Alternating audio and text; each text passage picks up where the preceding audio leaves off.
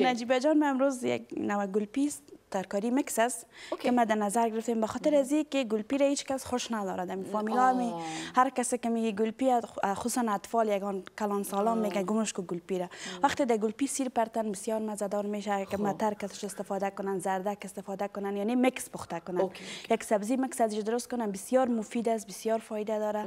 تا یک روز گوشت استفاده کنن، گلپی حال زیاد هم است، ارزان هم است، میتونن استفاده کنن. مواد ما اینجا گلپی است، زردک است، متر است، سیر است، ادرک است، مصالح قرمه است، نمک چینایی است، مرچ سیاه و نمک عادی و مرچ دلمام دیش استفاده میشه، کرم هم استفاده میشه.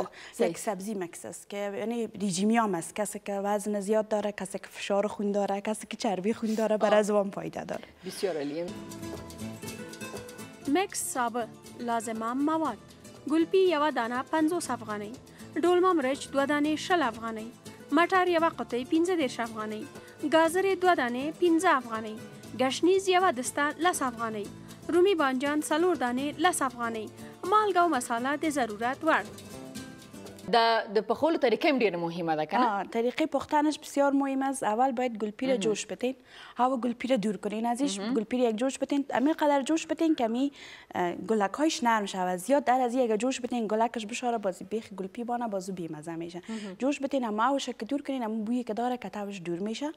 وقتی که کار کردین این جوش دادین، ماندین، زردک است، متر است، متر ما پخته شده. وقتی که سیر پرتین؟ نه اوش دور کنن. ایده که جوش دادن مثل برنج وارو صافش کنن. اوش سو میشه. بعد از اون سیر و ادرک از تراشک میکشن، در روغن مندازن که سرخ شد.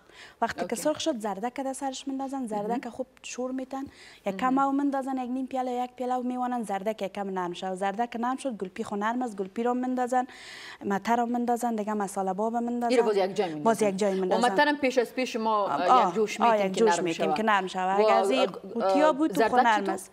زردک تفت میتیم، گفتم که سیر که ادرک یک تفت میتیم ما مندازیم، میمانیم که نرم شد. زردک ما که نرم شد دیگه کلش مندازیم. دیگه کلش آسان است، دیگه جوش دادگی است.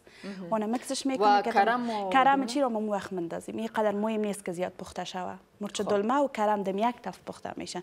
همین که مصالحش گد شد رو مندازیم خلاص. تاسو ټول څخه ډیر زیاته مننه چې تر دې وخت موږ سره ملتیا وکړه. ډاکټر صاحب چطور است؟ خوب است؟